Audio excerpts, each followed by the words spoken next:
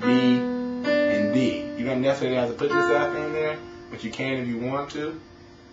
Okay? So that's one way to play it. But most of the time, this is what we call F diminished 7. F diminished 7. Right here. Okay?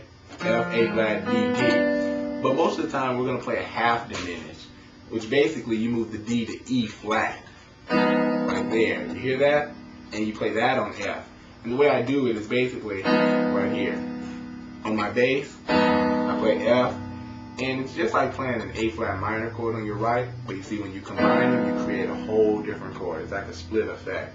By itself, it can be one totally different chord, but when you put a certain bass, you change the whole effect of the chord. You see how I did that? So F, A flat, D, and E flat is F half diminished. So that's another thing. We use it like this. You see?